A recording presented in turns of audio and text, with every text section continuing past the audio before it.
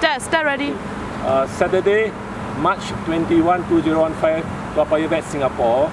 We have this female crossbreed over 10 years old. We will complain of saliva coming out from the right side of the mouth. The left side, there is no saliva. No saliva. So this has been going on for over 2 weeks. Every day, the saliva will come out from here every day. And the dog stops eating. So what is the diagnosis? The physical examination shows that there might be a swelling under the tongue. There might be a swelling under the tongue.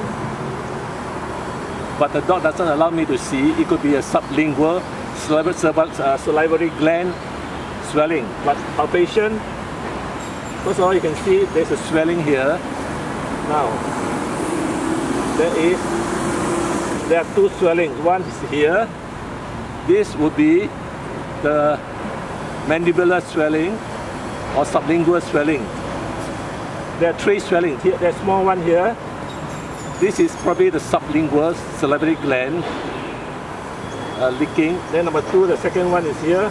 This could be the mandibular salivary gland swelling on the right side. There's another swelling here. There are three swellings.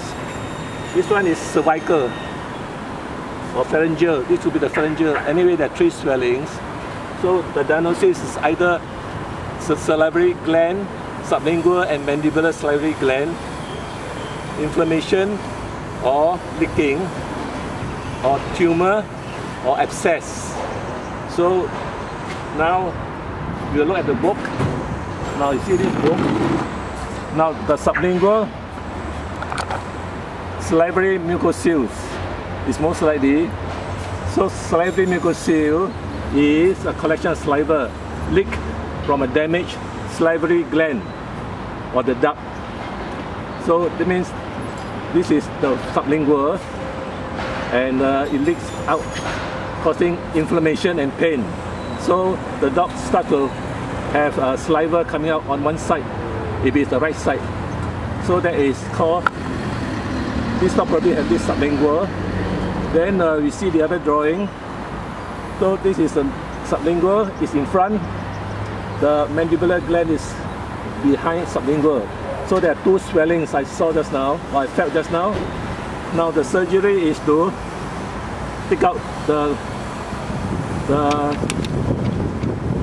sublingual and mandibular salivary gland, and this will solve the problem. So this will be surgery. Treatment is by surgery. So as you can see, this side there is no swelling. There is no swelling on this side.